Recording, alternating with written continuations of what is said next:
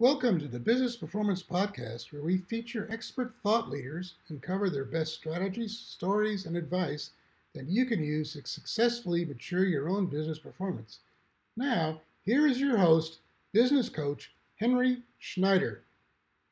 Hello, everyone. This is Henry Schneider with the Business Performance Podcast, and today it's my pleasure to talk with Rick West of Field Agent, and this is a company that uses crowdsourcing to help gather marketing information for their clients. So Rick, welcome to the podcast.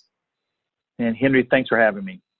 So to begin with, could you briefly describe Field Agent, who your typical customers are, and really what your products and services are that support them? Sure. You know, Henry, we look at this as we're an on-demand platform. And so we take clients that need a task completed at any given time, and we connect it with people trying to make a little bit more money. And so we do data collection work that could be an audit or research or kind of a customer experience, mystery shopping kind of effect. We also do marketing work, and that marketing work would be buying and trying products or engaging products, almost like an everyday influencer. And we do some basic tasks. Do a lot of retail, quick serve restaurants, real estate. So basically anything that has a location and you need information or a small task completed, that's what we do from a B2B standpoint. So what we're not is a platform. So we're not going to mow your grass and wash your dishes, but we are going to collect data for you and complete some basic tasks from a B2B standpoint. Okay, so what size are your typical clients? Yeah, so clients for us, think of the bell curve of life, right? So on that upper end of the bell curve, we're going to have, Fortune 1, Fortune 5, Fortune 20, those clients. So it's the P&G, Unilever's, Walmart's of the world that do work with us. And they're going to do, tens of thousands, hundreds of thousands of dollars for projects because they need scale. I need 10,000 locations, 20,000 locations. We have quick serve restaurants like a Wendy's or Yum Brands that are engaging us as well. The big middle are a lot of everyday folks that may have small brands or small companies, and that small company might be a $100 million, $200 million company that needs work done. And they're engaging us all the way to the individual that says, hey, I just want to swipe a credit card, do a DIY, and I need one location checked because I'm following up on a contractor that was supposed to do work for me. So we really can handle one transactions at a time, DIY, all the way up to tens of thousands of transactions at a given time. So that's kind of the logo part for us. We're here in the United States and 7 other countries. So we have a global footprint. We can track information across countries where it makes sense, and that's kind of the work that we do. Okay, so I've looked at your application, and I saw some jobs. Okay. One of them was to go to a doctor's office to make certain they had a specific magazine there. How does that work? Yeah, so think of it in terms of Company A is paying significant dollars to ensure that a distribution happens, and a distribution could be a magazine in that case.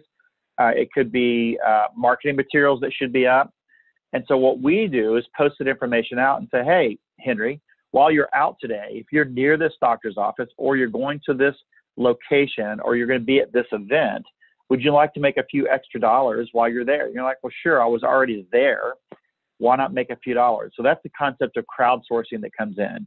And then what happens, our clients then take that information and they're not paying hundreds of dollars to send a contractor 200 miles to go check. They're paying tens of dollars to ensure that an everyday person can go check. We keep that information, get it back to our client, and our client says, hey, you checked 10,000 locations. I've got a problem in 10% of those. Then they send more high labor licensed people out to go fix or resolve some issues or go back and work with their third party. Okay. And the other question I had is that do you also have some kind of recycling audit where you look at the cardboard and the mixed recycled stuff bundled? How does that work? Listen, that is everyone's favorite job. So I would never tell you when to check your phone, but I would tell you I would check early on a Sunday. So what we do in that particular audit of capturing corrugated bales behind a retailer, that retailer needs to understand the number of pallets of corrugate behind the warehouse. And you literally can drive in your car, roll down your window and take a photo, never get out of your car and make money. That's how crazy this is, right? Now, there's other things that require you to engage, right? You have to go into let's say you're going into a Little Caesars Pizza You have to order the pizza. You have to order what we're asking you to order, and you have to receive it, and you have to eat it. But the good news is, Henry, I'm giving you a free pizza, and I'm paying you to buy the pizza. I think in the next couple of months, we'll probably give away 10,000 beers because we're checking on-premise locations for beer on tap and for beer that's going to be served a certain way. So those are the kind of fun things that people get while you're out and about. Pizza and beer, Henry, who wouldn't want that? Yeah. And then you get the basic audit that says, I don't want to leave my car. We can take care of you too. So we do literally hundreds of thousands of location-based audits, research, mystery shopping, and marketing tasks every single month. Okay, great. So now, taking all that into context, what's the importance of the quality of this information to your clients? So think about it from a quality standpoint. This isn't just a fun way to go take a photo. We have some clients that have our data that are connected via API. So in other words, they'll send us a transaction, say, go complete this. We send the transaction back in. It goes right into the dashboard. So if we don't do an amazing quality QC job to ensure the data is accurate, then our clients can't make decisions. So it's not like take 500 pictures, what do you think? It's 500 very specific photos with data elements of those photos so that I can make a business decision. So, we tell our clients, and this is true, that from AI, redundancy, QC, and human eyes on photos and data, every single piece of data you get back is QC'd. It's 100% quality. We always ensure that so you can make business decisions on the fly. And that data comes back to you in hours and days versus weeks and months. Okay. So when you get a photograph of like something on a store shelf or those bales, what are you looking for in terms of the quality to make certain it's good enough to give back to your client? Yeah, so let's use shelf versus bales, two great examples. The bales would be if I take a picture of 10 pallets. I primarily use that photo to ensure that when you told me there were 10, I'm spot checking to make sure there's 10. So Henry, we're keeping honest people honest, right? You swing in, you say there's 10, you really didn't count, there were 8. I am actually checking that photo. Okay. Truth be, it's not just out there for fun. I'm QCing the photo. The second piece of that is if I'm going into a shelf as an example and I take a photo of a shelf, I might want to know what's out of stock on that shelf. So I can, because of the way the iPhones and Android phones work today, I can zoom in with the megapixels in that photo.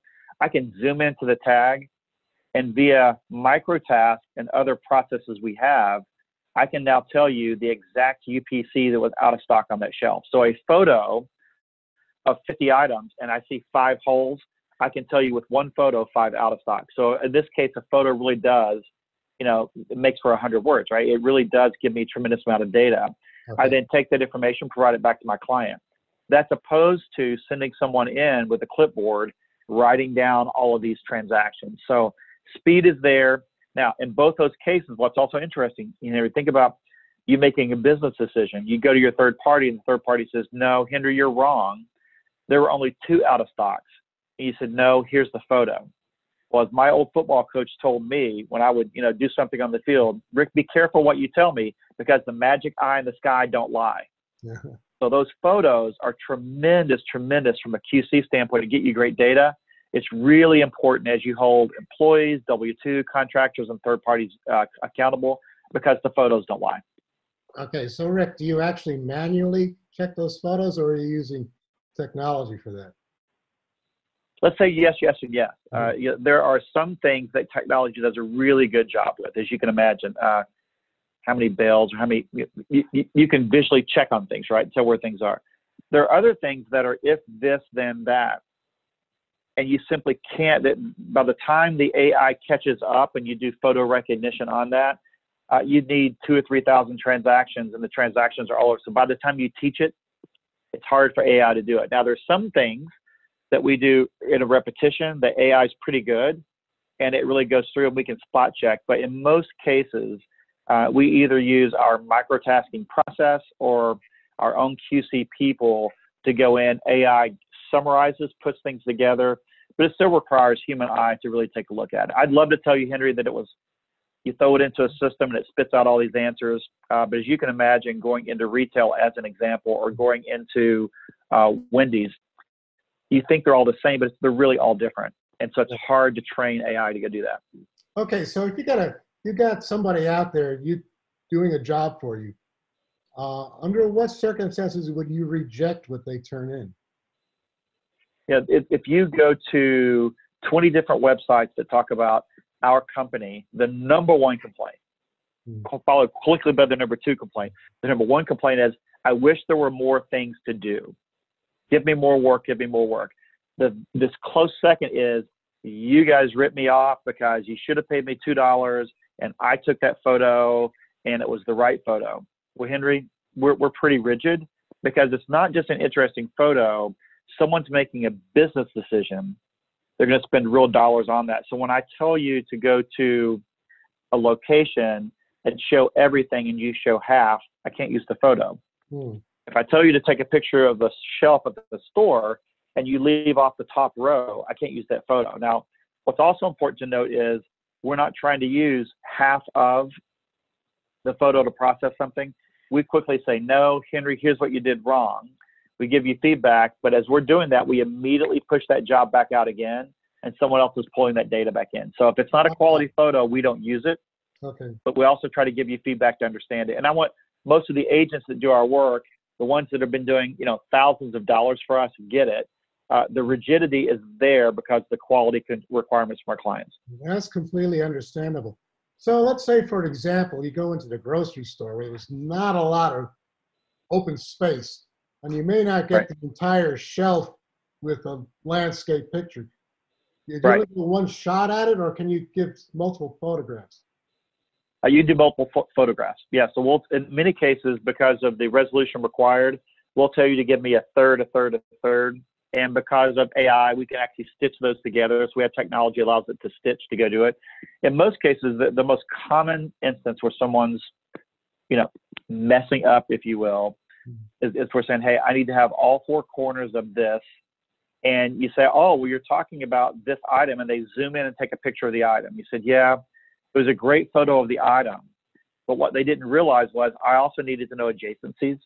Yeah, right. So while I asked you for a picture of the Downy, I really needed to know adjacencies as well. You say, I gave you a great picture of the Downy. You said, but Henry, I needed a picture of everything. And then they're like, well, yeah, I understand that, but it's still not fair. It was still a great photo. I said, yeah, but I was going to pull data from the sides. And I don't tell you that because I'm not trying to give you 20 things. I just need a great photo. And so imagine in your business world as you go through things, everyone is trying to predict what I need as opposed to doing what I told them to do. Sure. I think what Rick really wants is this. So this, I'll give it, he'll be so much happier if I zoom in. And you're like, oh, don't zoom in. I need this for a reason. And so that's the normal issue. People are like, oh, you really just want what you asked for. And the answer, Henry, is yes. Yeah. Okay. Yeah. So Rick, I can completely understand it because if the item is in the bottom shelf and you just zoom in and you don't know where it is placed since it's in the middle, and the stuff in the bottom shelf doesn't sell because you got to get down on the floor and look in there. Right. And then I ask you to take a photo, and you go down to the bottom shelf and take a picture, and you zoom in. I can't tell if it's on the top shelf or middle shelf. I don't know where it is. You're excited because you gave me better than what I asked for. You zoomed in and gave me a great photo. I'm like, no. I needed to have the whole thing. Now, eventually, people that do work with us get it. Hey, read the instructions. Pretty straightforward. Take a photo. Don't overthink it. Walk away. Get paid the money, and everyone's really happy. Okay. All right. So now, what are one or two of the basic misconceptions out there when it comes to what you're trying to provide to your clients? Yeah. So let's take it from a client standpoint, an agent standpoint. A misconception of the client would be, oh, you guys just do audits. What's really, really interesting in our work, Henry, is because we have everyday shoppers. Not only can I take a picture of the shelf that shows baby food, but instead of asking Rick or Henry to take that photo, I'm going to ask a mother of two that has two children eating baby food to take that photo. So now you know what happens? That photo gets really, really smart, Henry. Because now that mother of two is only taking a great photo to tell me what the price was and what it looked like. She's now giving me her opinion as to what she thought about the price, what item would she purchase? If the item wasn't in stock, would she purchase something different? Then what's also interesting is while I've got that mother in the store, I said, hey, while you're there, why don't you go talk to the employee or associate and tell them you're interested in buying a supplement for this, a substitute for this. What do you suggest? So now I'm doing mystery shopping. Mm-hmm. Well, hey, while you're there, could you go by the restroom and tell me if you think the changing table's dirty? Now I've got customer experience. I didn't take that a little bit further and say, hey, would you buy this, take it home and try it, and tell me what you think? Now I've got an in-home use test. Well, while you've tried it, could you tell me a story? And then I publish that story, and now I've got an everyday influencer telling me the story. So the misconception that people have because of our scale is that you guys are the audit guys. What you don't understand, with the 1.5 million downloads just in the United States alone, we look at our demographics. My photos are really smart, and they're really insightful, and they create an amazing story for our clients. So the clients that get it take us all the way soup to nuts. There are others that are still transactional, and that's okay, Henry. But the wealth of knowledge and data that we can put against the photo is breathtaking sometimes. Yeah. Well, I saw a video on your site, I guess, where one of your clients was concerned about the price of milk, and you got this big map with prices all over the place. Right. So think of an interesting concept there. You're client A, and you have a retailer that calls you and says, Henry, I've got a problem. My competitive retailer has taken the price of this from $2 down to $1. I've got a system-wide issue. I need you to mark down all your items in every store because these guys have gone rogue. And you're like, whoa, wait. In a matter of hours, field agent can tell you, which is what that story was showing, is that of the 20, 30 stores in a market, there was one rogue store manager. Don't panic. It was a rogue, and it saved that person thousands and thousands of dollars of markdown because they didn't have to appease the buyer and say yes. They actually had data, and the buyer went, oh, okay, I know what field agent is. You've got the data. You get a pass on this one. And we've done that times, Henry. I'm going out checking markets because you've got a rogue item here or there, and we give truth. You may think one thing is happening, but when I give you thousands of locations, you're like, oh, okay, truth makes sense. Yeah, the data don't lie, so. It doesn't lie. It has a story, but it doesn't lie. Yeah. Okay, so what's the biggest challenge that field agent is facing with business performance today? Yeah, I think for us, it's, we do a great job of solving the issue of quick, fast data. It comes in very, very quickly. I think that the thing that people are asking us to do really gets into that shelf example that I gave you. It said, hey, while I've got this photo here, how do I mine and get more data and more data and more data from that? And the problem is, to be honest with you, Henry, it's a black hole. So the biggest challenge we have is to be able to subgroup requests or subgroup kind of the knowledge or data you can take from photos and other information to make it more user-friendly and to create products from that. Because the problem is I could do 100 things with it. Well, it's just too broad, right? So for us, it's getting really, really tight, honing in on those products. So that's challenge A. The other challenge is that times, again, most people would laugh at this, but it's so true. Sometimes we give too much data because it's so much and it's so quick. We've had some quick serve restaurants saying, I know you can give me mystery shop data this afternoon based on what happened today at lunch. My normal mystery shopping data comes to me 30 days late and a nice report. I said, yeah, but you can't react to that because half of your employees have already left. You've already had churn. What if I gave you data at the store level so the store manager could have an afternoon meeting that talked about 5 people that were shopping at your restaurant today and gave me feedback that said, I don't think I can handle it. It's too fast. So we're kind of ahead of the curve in pushing data in near real time. And there are clients with traditional systems that are saying, I can't consume that. And so that's a challenge for us because we'd like to push faster. They said, Rick, I can't consume it because then tomorrow you've given me more data and I just can't go do that. So that's been fun. It's been a fun challenge for us, Henry, but it's a real issue with data. Are you doing data analytics and providing like a dashboard report back, or are you just giving the data? We do. So we do kind of soup to nuts. In most cases, our clients are going to ask us to build a project for them, give them great quality data. It goes right into a dashboard, and they're really, really happy. They can download that to a CSV file, an SPSS file, process the data, really, really happy. There are some clients that would say, hey, I don't have time to do that. because I have a real job. I need you guys to give me a summary report. So we do a ton of summary reports. There are other clients that are coming in and said, listen, I want to do this monthly. You guys are involved in this data.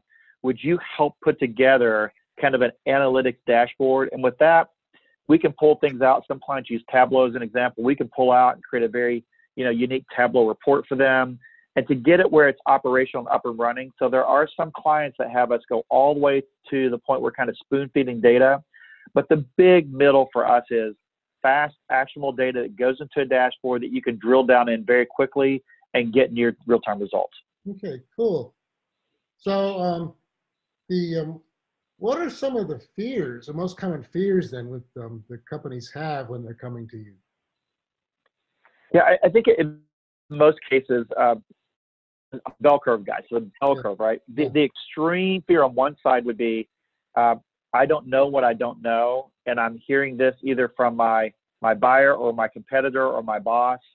And the fear is, I just need you guys to save me. Like, can you just make sure that things are okay? It's just really that I just need to make sure things are okay. That's kind of the fear. The other fear is, and I say this in a nice way, maybe I don't want to know what you're going to tell me. Uh-huh. Oh, yeah. You're an agency and you've been doing work for years, and every piece of data that you have says that you're 90% accurate or 95% accurate. And I come in and tell you you're 60. Well, maybe you don't want to know that. Yeah. So there are some times that we're engaging with clients, especially with other agencies involved. And Henry, to be honest with you, we're kind of like their worst nightmare, because I'm agnostic. I'm just giving you data. Right. And they're saying, ooh, if I get that data, now I have to go show someone. Now that I've got it, I have knowledge, and I have to do something with it. So there are some folks that simply don't want to know, and there are others saying, I need to know, and have to go do that. So those are kind of extremes. Yeah, yeah. Don't confuse me with the facts. Well, but in all honesty, again, we can be a little bit cynical here, because your listeners will appreciate this, right? That my opinion, I have no data to support this, but this is my opinion, is that when you ask someone to self-audit, it's always a solid 95, 96% accurate. Mm-hmm. It's sort of like when you cheat on the test, you're smart enough not to do 100, but you're not going to give yourself a C. Yeah. And so we tell people is that we keep honest people honest, Henry. I'm not out to get anyone. And so of the big scale, you've got 5,000 locations. The 20, 30% of locations are questionable. Let us go help keep those people honest, because the other 80% that do a great job, don't check them. They're great. Yeah. And like, well, I don't know, but when you sum it all up, we're doing a pretty good job. And that's that fear, is that I now uncover the 20, 30% that are a problem. So Henry, what do you have to do now? Now you got to go fix it. Now you have to go resolve it. And there's a group of people, it's like, man, life's pretty good. I really don't want to jump into that. So those are the fears and the balances that we see oftentimes. Yeah. So how do you get people past those fears then? Well, the point for us is we have an ROI conversation, is that I know what you're saying is heavy lifting over here. Let's not try to talk about all 5,000. Just give us one market, one district. Give us your third party. Let us work with them. Let's help them get better. And if you can get someone, Henry, that truly understands ROI and understands that this really can work and it's not overwhelming, it's a really interesting relationship, because you start to work with it, realize we're not the bad guys. We're just trying to help out. And we're not trying to get someone a bad report card. We're trying to help solve a problem. That's when everyone can breathe a little better. And we've had some interesting conversations with folks and just helped them get better.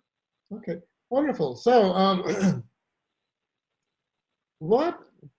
are there any other perceived obstacles that you see that might be preventing field agents from achieving the success that you're seeking?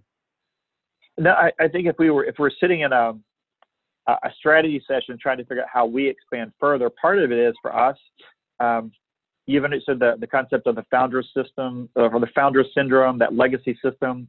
Probably the biggest barrier that we have today would be a massive traditional brick and mortar system, legacy systems that are in place. And I'll give you a quick serve restaurant example of mystery shopping. Mystery shopping is fairly fragmented. There are a few key players on the reporting side, but the actual providers are fragmented. And person A said, hey, I've been using, Henry's mystery shopping for the last 25 years. I've been getting the same report every month for 25 years. And if I use you to do something different, then what do I do with 25 years worth of data and my trends? Yeah. Well, that's really hard to push against. Mm-hmm. So every now and then you find a new person that comes into the job and says, yeah, I'm going to keep doing traditional, but I'm now going to take 2 or 3 insights from that traditional, and I'm going to go use Field Agent to bring those insights to life and go make some major changes. So what we see from that is that legacy systems are sometimes really hard to get in. And I get it, because people are protecting their turf, and it is really good data. But in today's world, Henry, it's just not the right data. It's simply, the speed is not there. There's nothing worse than hearing someone making a decision on 30-day-old data or 2-week-old data. Sure. I mean, today's world, Henry, the bus is gone. Yeah. I mean, it is out the gate. It is down the street. It's already made the turn, and you're making decisions. But then someone says, "You're Rick, but you don't understand. I've been doing this for 10 years. I have to keep doing this because of the legacy." And Henry, those things are hard to break into.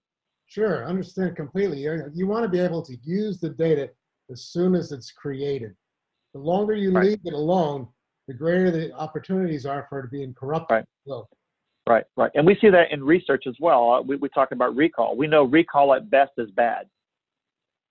If I ask you, the last 5 places you shop for coffee, and you tell me I went here and purchased coffee, I said, okay, can you tell me what flavor of Danish or muffin did they have in the window? And you're like, blueberry. Because recall at best is bad, right? Now, you're not lying to me, but you're trying to give me some perspective.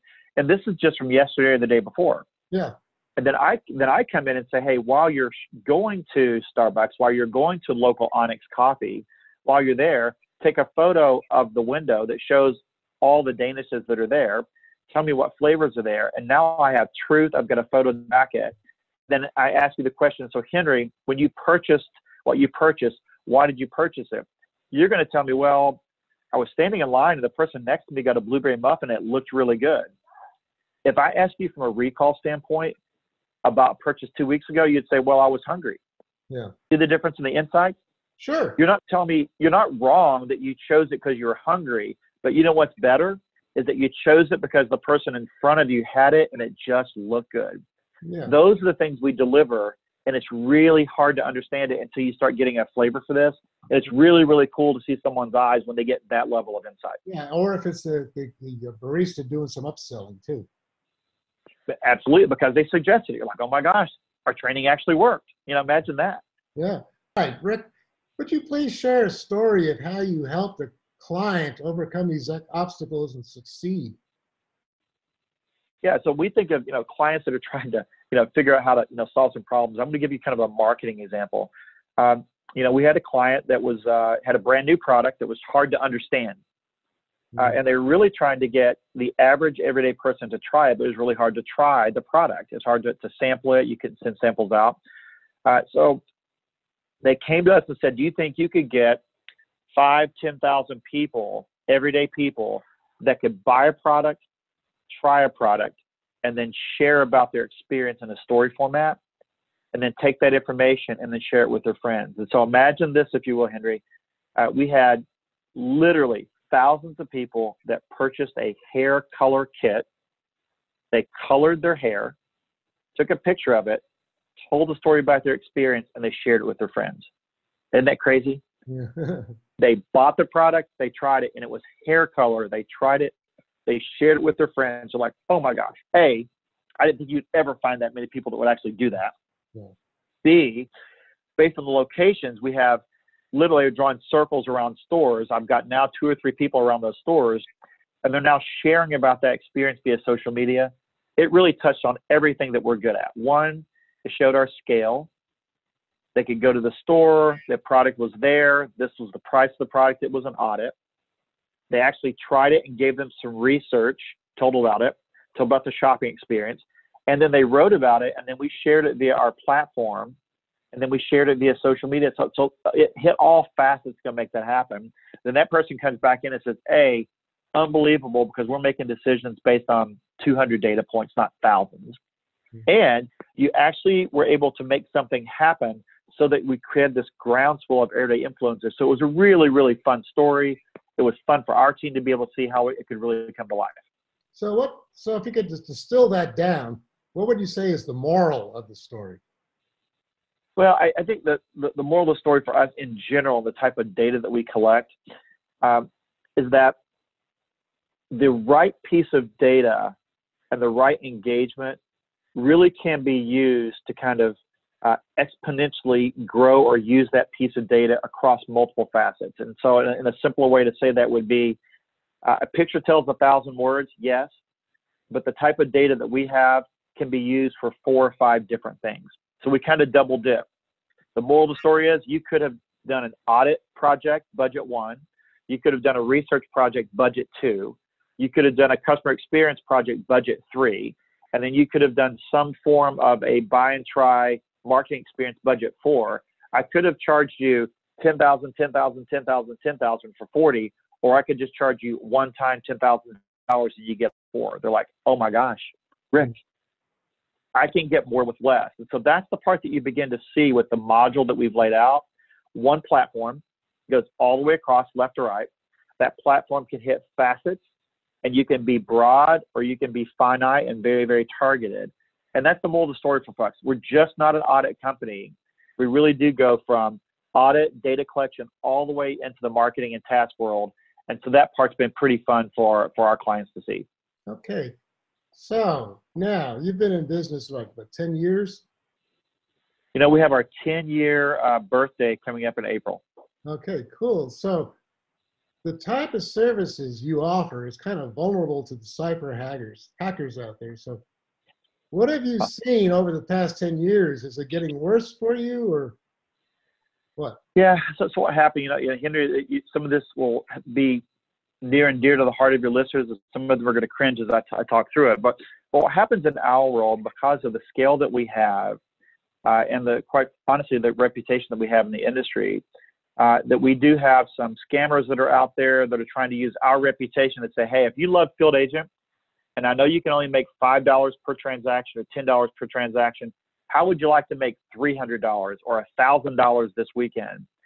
And then for someone that checks us out on the web and they have a friend that uses us, like, oh my gosh, this is too good to be true, Henry. And you know what? It is. And it's scammers that are coming in trying to use our reputation to get people to do things. And it's one big scam. So it's been really, really unfortunate. So that's the first piece over here that's happening to everyday folks. We tell them, we only work within our app. That's how we're going to engage you. That's how we're going to pay you. All the transactions are happening through this app. If it sounds too good to be true, it probably is.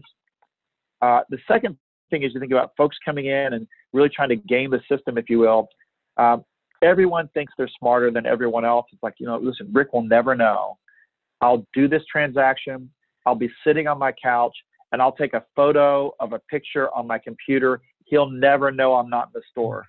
Henry, I know you're not in the store. Or, hey, I'll go to this store and I'll take the photo and I'll pretend like I go to the other store, but I'll just sit in my car and use the same photo. You know, that doesn't work either, because you know what? It's the same shadow and it's the same. I mean, so you have other individual scammers just trying to scam us by saying, I'm smarter than you. I'm going to manipulate the data. And you know what? We've been there, done that. So there's two big pieces. For the everyday person listening today, Field Agent, great company. We hold you really, really rigid to what we need for quality data. We're upfront with what we're looking for. We always engage in the app. Don't chase that shiny object. And for the individual that's playing with the data and says, I'm completing this, don't think you're smarter than the other couple of 100,000 people that try to do the same thing. We really do keep honest people on. So when you get the photographs, are you also looking at the GPS information on the photo? Absolutely. And as you know, GPS is only so good. And so there's a part of it that says, yeah, I know within a couple hundred feet or 60 feet where you are. So there's algorithms we use to ensure you're in the right location. But that's why photos are important, because now I need to make sure that you're inside the store, standing in front of a specific aisle. And now I know that because of the photo that's being provided. So I know you're in the right location as opposed to 10 miles away. So GPS helps me. And then obviously time date stamp helps as well, because there are times we ask people to go buy a pizza between 4 and 6 o'clock at night. And it's time date stamped, and I know. Could you tell us, spend a few moments now talking about the defining moment that you had in your life that inspired you to form Field Agent and get out of corporate America? Yeah, I tell people we formed Field Agent pre-selfie. So how about that, Henry? Before there was a front-facing camera, no video on the phone. These are back the olden days of smartphones. But I'm going to take you back about 10 years prior to that. I was working for Procter & Gamble in corporate America, and I'd been there about 16 years, going 17, was living in Asia at the time, really trying to decide, do I stay within corporate America and pursue that career, have a long-term career within, in this case, Procter & Gamble, or do I kind of go out on my own and give it a shot and see what it looks like? And I was at that pivotal moment that said, do I make this call or do I stay? I made the decision to go out and give it a shot.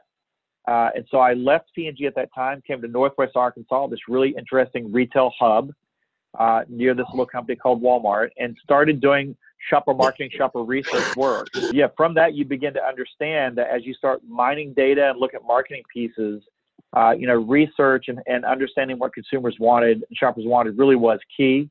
And that takes us all the way to 2009 when this little smartphone came out. And you think about it, iPhone 3S, 1.2 megapixel picture, again, no video, no front-facing camera, but man, it was cool. Yeah. And we ask ourselves the questions, it really was anyone using this phone to capture data? And we found out it wasn't. The business model at that time, the first year or so of the smartphone, was to get downloads, have someone click on an ad. Downloads, click on an ad. And so we ask ourselves the simple question, could we get everyday people to use that phone or that camera in their pocket to capture data? Henry, the answer was yes. And so we were the first app on iTunes to pay cash, the first app to use geolocation, pull data back in, and then really didn't turn our heads after that and just lowered ahead and went down this field agent route. But the corporate America change was key for me to make the decision to jump into the entrepreneurial world. Wonderful. Okay, so on a similar vein, would you please share an experience you had early on in life that still influences how you approach business today? Everyone has a saying from their dad or someone that kind of sticks with you. And whether I'm talking to an entrepreneur or I'm talking to a client, I'm speaking from the stage, the theme of my conversation, especially from startup folks or people who are interested in doing something on their own, is a simple phrase that says, let your yes be yes, your no be no, stay out of the world of maybe. I mean, maybes are terrible. They're terrible. There's nothing worse than going in to try to sell someone, hey, are you interested in this thing called field agent? I share it. It says, well, maybe. I'm like, oh, no, just say no. Well, maybe. Well, say yes. Well, maybe. Maybes are terrible. Do everyone a favor in your life, say no. Yeah. Let them move on. Or say, no, not now. Come see me in 3 years. But maybes are terrible. I meet entrepreneur types all the time that says, man, I've got 10 ideas. I've got 10 separate folders, and I'm thinking about them. Which one are you going to do? I don't know. What about this one? Well, maybe that one. Well, maybe this one. Oh, my gosh. You've got to move on. And what I found in life is that the deselection process of saying no is a very healthy thing.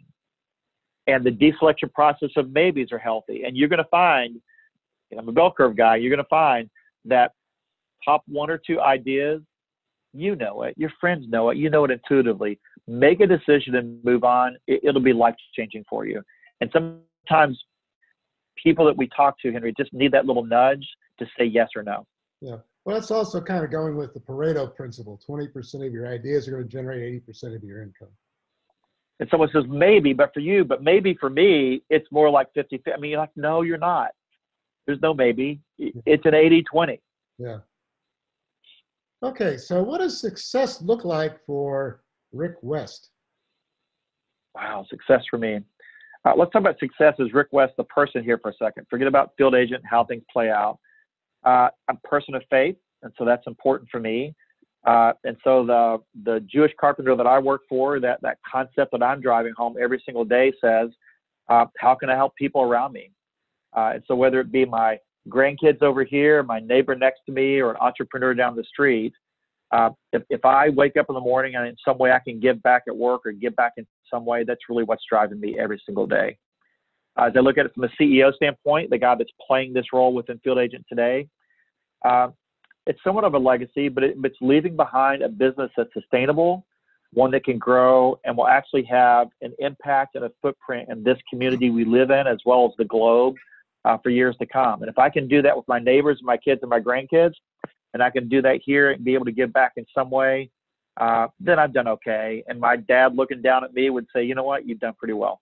Share some measurable outcomes that Field Agent has achieved. Yeah, so think of measures for our clients and measures for us as well. You know, we can look at downloads, and downloads are somewhat misleading. If you've ever downloaded the app and deleted it, you know what I'm talking about. We look at from the agent standpoint, how can we get more individuals engaged with our app, and more importantly, the individuals that are engaged to be able to do more work. And that's the scale that we're really driving right now. So while we've got 1.5 million downloads, it's our objective to get more people engaged day in and day out. And so that's a measurable thing that we're tracking every single day to make sure that happens. And this month, it's tens of thousands of people getting paid and hundreds of thousands of people that are engaged. But those are all great attributes and things that we're measuring. If you look at success over here from a client standpoint, it's all about having someone come back. And we're proud to say that if you use this today, you're going to use this tomorrow. Now, we're also the type of company that people call us with an emergency. Hey, I'm panicking. Can you help me because of the pricing example we gave earlier? So that's another key thing that we're focused on today is how do we be a part of the solution for our clients so it's longevity as opposed to a transactional nature. So that's really, really important for us to go down that path. And then in the middle, as you look at our team and what we're trying to do here, people leave our company because they want to do something bigger and better, and we support them and we help them find those roles. And so if we can keep the right culture and community here, things happening, and people only leave for something bigger and better, then we've done something right here. So we have tremendously low turnover. We have virtually no regrettable loss because we're coming alongside an individual saying, hey, I get it, Henry. If you want to go do something different, let us be a part of that. And surprise, surprise, we've had a handful of people come back in 3 or 4 years and come back and work for us again after they've gone out and get a taste of this and they come back in the other direction. So those are kind of 3 things that we're measuring to make sure that we're on top of. Okay, great. Yes. So you got several different dimensions to look at. Okay, so from a CEO's perspective, what are your top 3 business capability challenges or concerns? Yeah, I think the first one for us is the conversation we had earlier about that data piece. How do you mine more data out of a photo or a piece of information? And there's so many, that's what I'm looking for. There's so many shiny objects saying we can do this, we can do that. So we've got to get a handle on the right partner or the right piece of technology that lets us mine that data in a certain way. So we've got smart people looking at that, which makes sense. I think the other piece for us is, and we joke about it all the time, we have people that want to do good work for us, but when you get down to 0 unemployment, there are less people that really, want to go do work. So, 5, 6 years ago, it was amazing how many people were begging us, hey, give me anything to do. I'll go do it tomorrow. When you're down to 3% unemployment, less than that in other markets, it's a little bit of a different dynamic for us. So we're spending as much time, if not more, really making sure the people that want to do this type of work as a fun extra piece of income, that we're taking care of them. And so the economy changes. And so we've got to be on top of that. And I think the other facet for us is you look at clients coming into us, and it's sort of tied to the cybersecurity thing we talked about earlier. You have lookalike companies that come in that say, I can do what Field Agent does. They don't have the 10 years experience. They don't understand how things work. But they're saying, yeah, but I can go do this for, 3 cents on the dollar because I've raised some funding and I'm coming in. And so what I have to tell people, Henry, is that I fix $3 haircuts. Yeah. You get the $3 haircut, you go home, and here your wife's like, woof, that's pretty rough. You know what? I'm not a $50 haircut, but I'm a solid $8. Yeah. So for $8 or $10, I can take care of that. So the other concern I have is that there aren't necessarily bad players, but people will buy their way into this business, do a bad job, and it sours the entire pot because of that. Is that kind of one bad apple piece? Right. So we have to be watching out for that. But again, I tell people, I fix $3 haircuts. Go ahead and try it one time. It'll be miserable. You'll feel good one time, and you realize how bad it was. Yeah. Yeah, that reminds me, as a friend of mine, another podcast guest, was telling me that growing up in East Texas, there was one barber shop in his town. And somebody then opened up a salon there, and they were given cheap haircuts. And he didn't drive his price down. He put a sign in. I fixed the $5 haircuts. And it's so true because again, let's say that you have a startup and somebody gives you $5-10 million. Well, how do you get volume? You go in and say, well, field agent charges 10 or 20. I'll do it for 3 or 4. And they're like, wow. I have one client tell me we were doing an RFP and I went to their headquarters, did the pitch. We finished the pitch. He pulled me aside and said, Rick, you're the only guy today that knows what he's talking about. Mm-hmm. And he said, it's fair price, but I got to be honest with you. This guy that met with 2-3 hours ago, he's going to do this for literally 30 cents on the dollar. So you charge me 10, he's going to charge me 3. I know it's not going to be great, but I'd be crazy not to go do this, and I'll milk it for about 18 months, and I'll call you back. Well, in about 18 months, he called me back and said, well, they had to raise their prices. Their data was terrible. Now I want to talk to you. Mm-hmm. And so that's really frustrating, but I understand from a budget standpoint, if you're in purchasing, you're doing an RFP, you think this is a commodity, but it's not necessarily a commodity. You have to know what you're doing. Sure. So what's the most important question your customer should be asking you when they consider using Field Agent for the services? I think a lot of the why. At times they'll look at this as a commodity. Well, your piece of data is like any other piece of data. Our point is that we do a really good job of asking the question, why do you want that piece of data? And if they're smart, and I tell people, if you're interviewing 3 companies like mine, don't go down the price route and say, can you go do these 3 things? You need to ask the question, how would you go do that? And why did you do it a certain way? And when you get into the hows and the whys, we're going to shine. Our experience, the scale of which we've done things, and the fact that I can tell you methodology to go get X is breathtaking sometimes. My team's amazing in how they've done methodology. But if you just want to put a piece of data on a spreadsheet and say, what are you going to charge for this? You're asking the wrong questions. And to be honest with you, I'm probably not the right solution for you. Yeah, it's really hard to get people to get beyond that price consideration.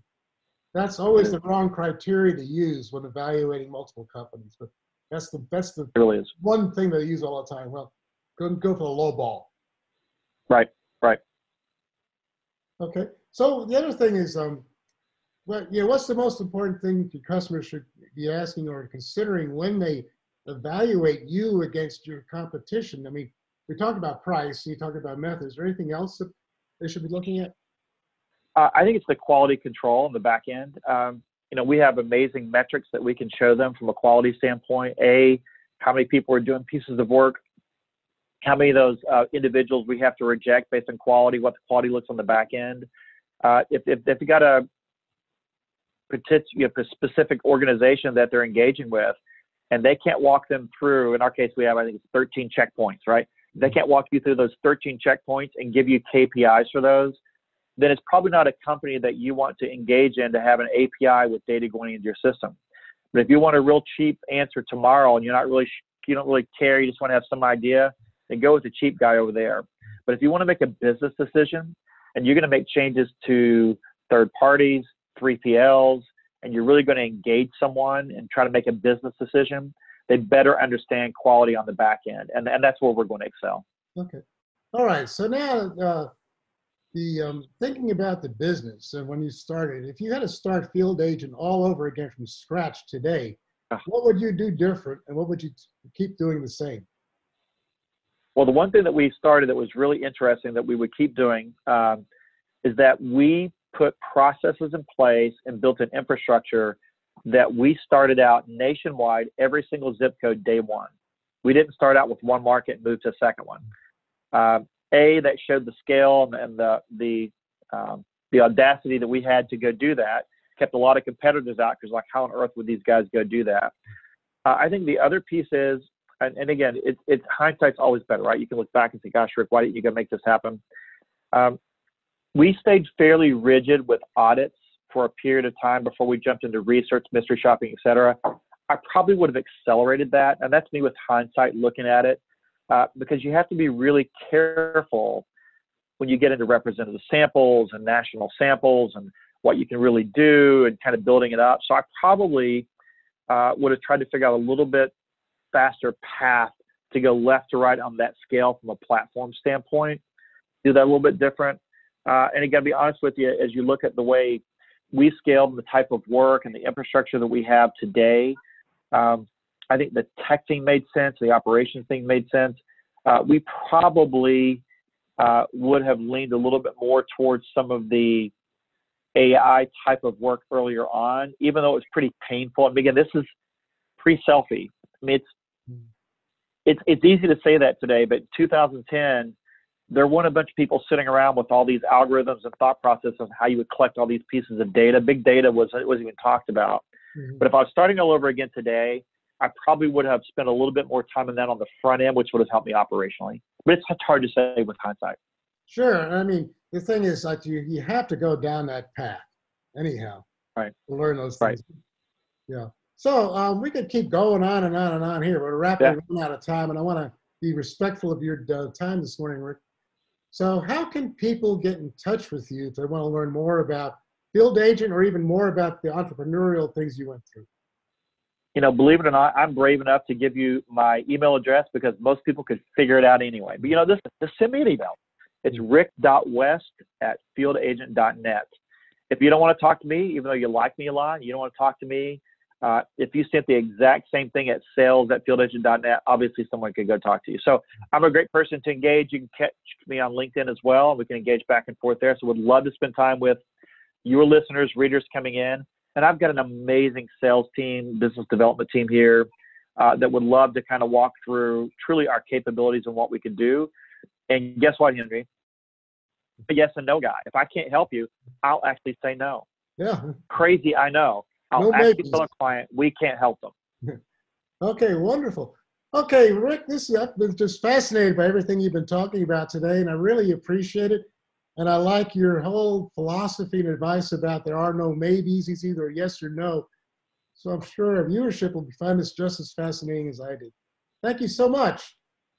I appreciate it. Listen, Henry, thanks for having me on. And listen, I appreciate the time you gave me today. Have a great day.